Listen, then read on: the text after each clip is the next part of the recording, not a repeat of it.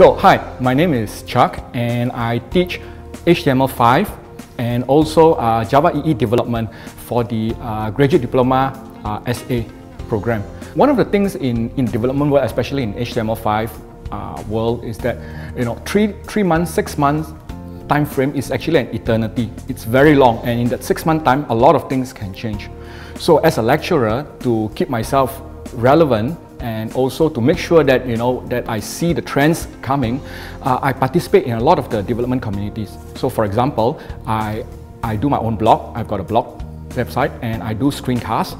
I participate in forum websites like Stack Overflow by asking questions, by answering questions.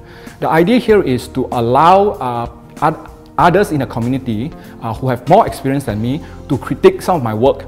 So once I've got all these things, I refresh, I review my content, the subject, every 4 to 6 months, and I tweak the examples to fit the current development trend, and also some of the design issues and the techniques that the industry may be heading towards.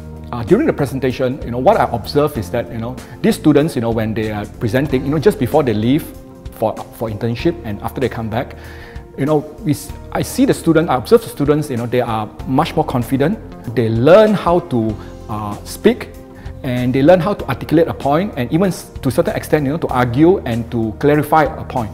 And I think more importantly, going out to work gives them opportunity not only to acquire technical skills, but skills in how to communicate with their peer, with their supervisors, and more importantly, I think work around issues. Not everything can be solved. And I believe that this 5 months of internship program, although we put them through some of the really tough things, but I believe that it really benefits them and it literally transforms them.